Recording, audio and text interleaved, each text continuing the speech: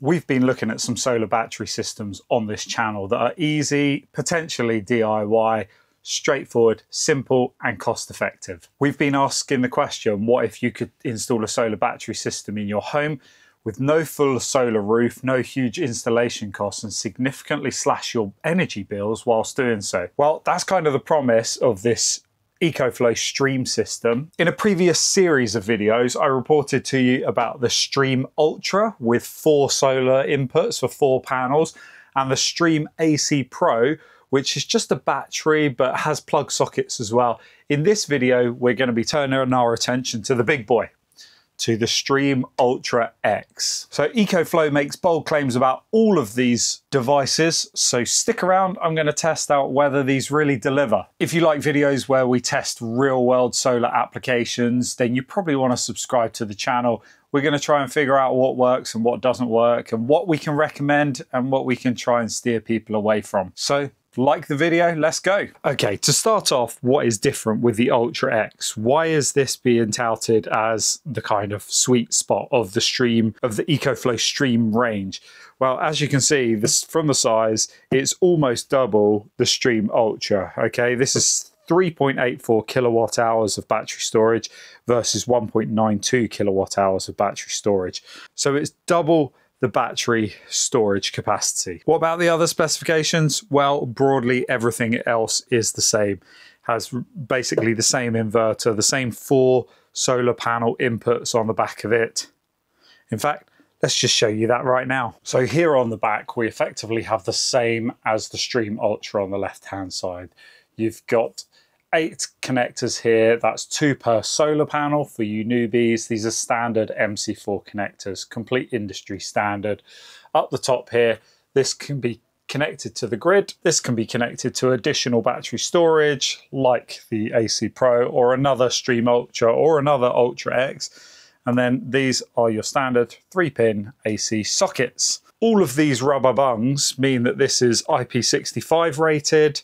So yes, you could leave it outside. You probably want a little bit of shelter, but it has water and dust resistance. Now, one of the things that strikes me about this straight away is whilst the inverter is the same, this over here is also part of this aluminium heatsink, okay?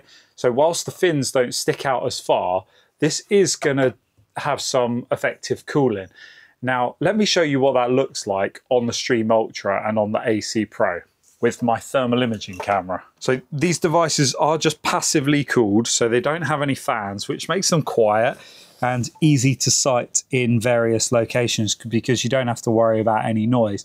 But as you can see, it gets quite warm. The heat sinks are very warm to touch.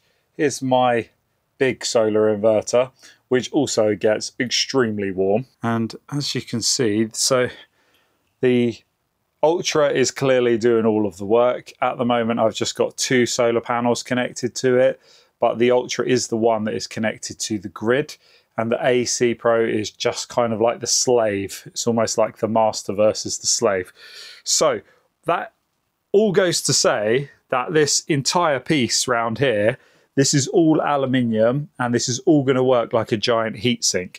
So we have the same size inverter, but the heat area for heat dissipation is about 1.5 times bigger.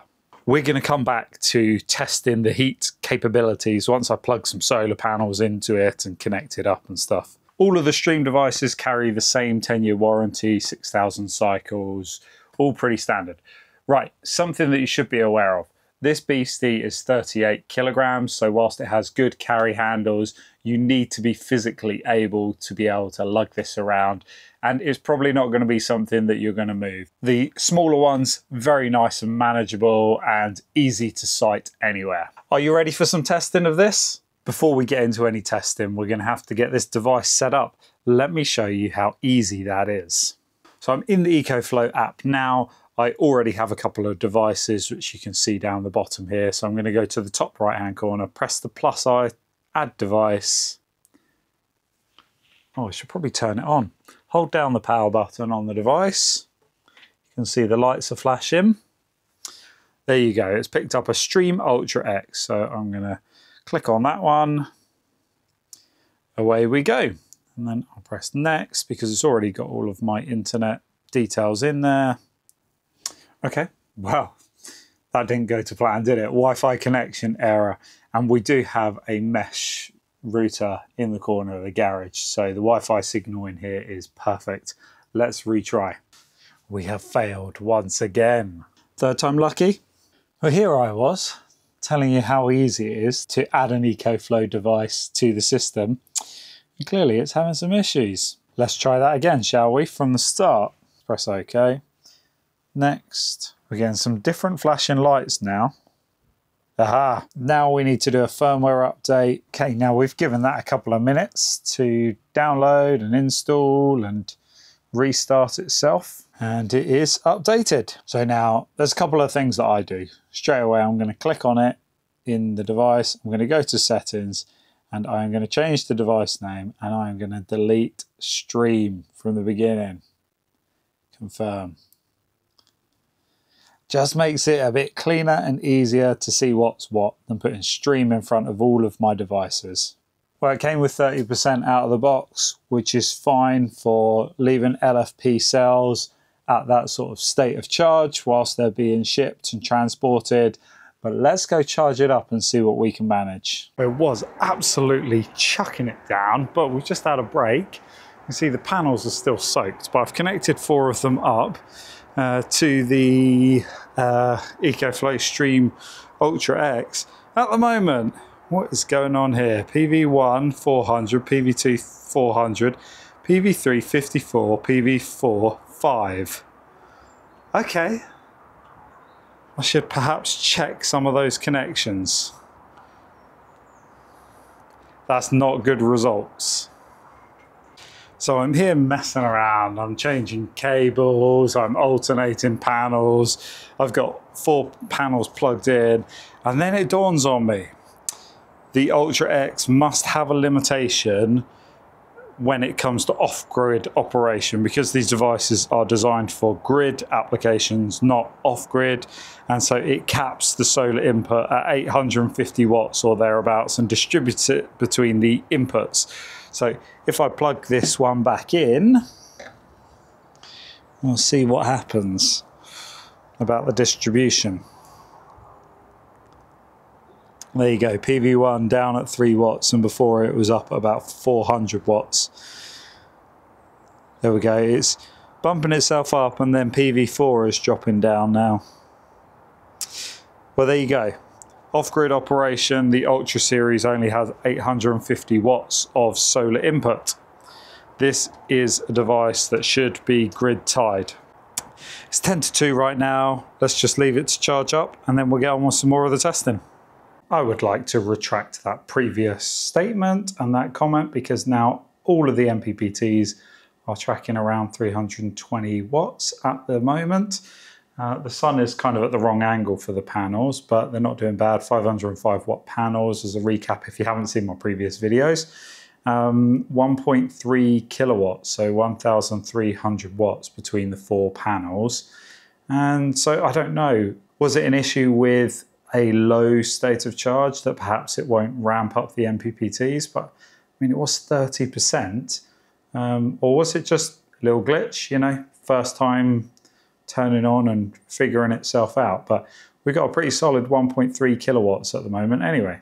Because of the settings, I had it set to the charge limit of 80%, and so it clipped some of my solar input, and I just realized about 15-20 minutes ago and upped the charge limit setting up to 90% to get a bit more juice in it. I'd need to connect up the parallel lead and get it in place with the other devices and see how this is going to then balance the charge between them. This parallel link cable, it has some communication, but it has AC pins. It doesn't have any DC connectors to the next stream device.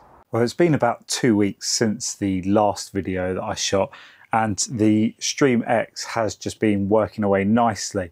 I want to share a couple of things that I've noticed. So when I had the Stream Ultra and the AC Pro here, and they were parallel linked and they had one AC outlet, I noticed that EcoFlow were trying to be smart with the inverter. And if, for example, the house load was trying to draw 500 watts, instead of splitting that equally, 250 watts from each device, it would actually only take 500 watts from one of the devices for 5 minutes, and then it would switch to the other one. So it would alternate which inverter it was using. And that helps the inverters to work in a more efficient range. And I thought that was pretty good. Apparently, the Stream series didn't do that at the beginning, so that's come by way of firmware updates, that it tries to work as efficiently as it can. I guess EcoFlow are mindful that they've got loads of inverters running and the standby losses and all those kind of things. The Ultra X doesn't have to worry about any of that. If this is enough storage for you, then this is a no-brainer compared to the Ultra and the AC Pro. If you do need additional plug sockets, of course, there's 2 outlets on this one, AC Pro and the Ultra give you 4. Of course, this Ultra X has 4 MPPTs. You may want 2 Ultra devices, so you've got 8 MPPTs for 8 solar panels. There's definitely some pros and cons. Of course, this is a big beast and probably a bit harder to sight around your home, depending on what your situation is looking like. Thermal, oh, can't forget that. Thermal management. So what I did as a little test, and for some reason, I think it was user error, or maybe the camera glitched or something. It hasn't recorded what I tried to capture. Basically, I was convinced that this was going to have better thermal management, and to the touch, that seems true, but I wanted to try and verify that with the thermal imaging camera and actually test it. So what I did to do that was I wired up 2 solar panels to the Ultra, 2 to the smaller Ultra, 2 solar panels to the Ultra X. They were both getting the same amount of solar input, and so in theory you would think they should be the same temperature. The Ultra X was consistently 5 degrees cooler than the Ultra.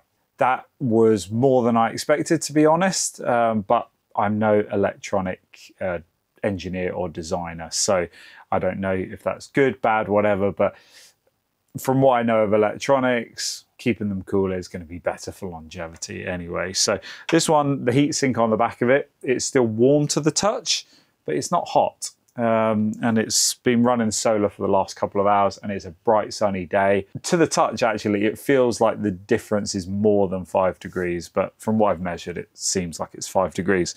So who is this for? Well, this, as we covered in the previous videos, the EcoFlow Stream series is for a group of people that want generally a small amount of solar on their house. They want to do some of it DIY. Of course, all the DC side of plugging the solar panels in and stuff, you can do all of that DIY, no problem. It's the AC connection to your house. That should still be done by a certified electrician. If you want to eke out efficiency and get the most battery storage capacity you can, then the Stream X is a no-brainer. How does it then start to compare price-wise to a standalone system? Well, the price at the moment, these are selling for 1,500 quid, and what you get for that is basically a 2 kilowatt solar inverter, although it will take 2 kilowatts of solar, but I guess it's a 1.2 kilowatt AC inverter, and you get 3.84 kilowatt hours of storage, all wrapped up in a very neat package, a good app, lots of functionality there, easy to read and get your stats from. I hope this has all been helpful to you, all of my waffling and stuff. I did try to measure using my Shelly energy meter that I've got, the efficiency of the Ultra X compared to the Ultra and the AC Pro. Unfortunately, the way that I was logging the information through the Shelly didn't work out. The Sunsynk solar inverter also does give me some data that I can draw some comparisons of the efficiency from, but I don't have enough confidence in that data to present it to you as hard fact. Over the 2 weeks that the Ultra X has pretty much just replaced the Ultra and the AC Pro, what I can say is that I feel on my daily usage this appears to be about 10% more efficient than running the two devices next to each other. There's so many variables, depending on your load, the efficiency of the inverter will increase and decrease depending on how much load or how little load you put on the devices. Most inverters seem to run more efficiently at higher load, and so when it's a lower amount of draw and watts being used through the inverters, then they typically tend to be a little less efficient. So I think it's good. Let me know if you think it's good value for money. And I know a lot of you in the comments have bought these and are very happy with these. And thank you for a few people who have been giving me some hints and tips as well. I'm definitely not the guru on this. It's been an interesting little experiment to see what is available to people. Yeah, you know, I've got 22 solar panels on the roof and a big, you know, almost 9 kilowatt solar inverter. I guess I'm not really the target demographic for these Stream units, but I can see how effective they would be for the right target market. Anyway, I'm just waffling. I've got to get this video out now because we are moving on to bigger and better things coming to the channel. Much bigger and better things. And there's not just one of those. There are two of these. I guess I should get them out of the crate, start working on that. That's going to be a big video for the channel, that one.